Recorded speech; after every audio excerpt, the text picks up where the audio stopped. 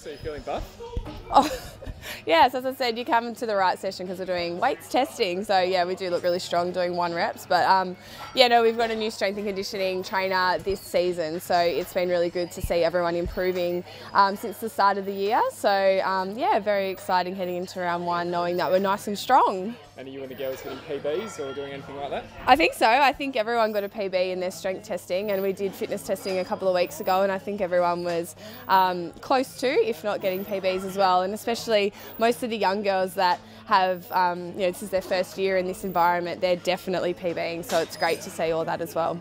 How do you feel the team's coming together ahead of round 1? Yeah, I think we're tracking where we need to be. Dan's really confident, and we've played a few games and we've had mixed results. So I think we're just doing what we need to do and not getting too caught up in all that stuff. But yeah, I think everyone's training really well. The coach is happy, so that's in a good place. Just the mood, it's getting close now to round 1. What's the mood like around the group? Yeah, I think everyone's just really excited to get started. It has been a pretty long pre-season. We've had girls move from interstate and from internationally to be here. So the excitement of being here in Adelaide and playing for the Thunderbirds for the first time, I think it's all becoming a reality now, and it's getting closer and closer, and everyone just wants to get out there. We've got a brand new uniform, so it's just, yeah, really exciting. How much are you looking forward to getting the English girls back?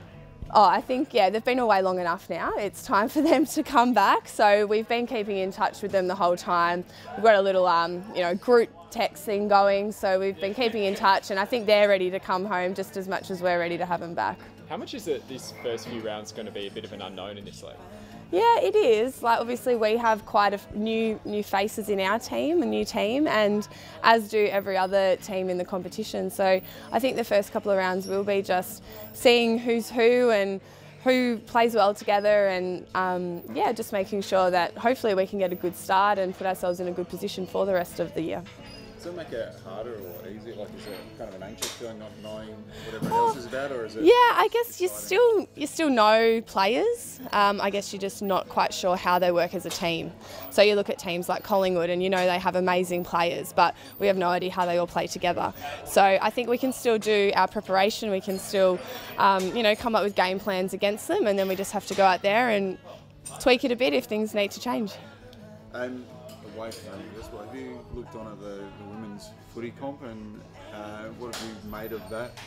Yeah, well, I saw on the weekend how there was not sellouts, I guess, full crowds at the games, and I mean that's great for women's sport. That's what we've always wanted. Netball has always strived to drive that and drive women's sport to be equal to the men, and I think it's great that we can jump on the success of the women's AFL as well, and we can all do it together. So the more the merrier when it comes to women's sport, and it's really great to see the community getting behind them. So you feel it's more of a help for you rather than a rival? Oh yeah, I've never seen it as a rival. I think that if you're a young girl and you're growing up and you want to play elite sport, well, isn't it great now that you've got a choice and you can play footy, you can play netball, you can play cricket, you have options.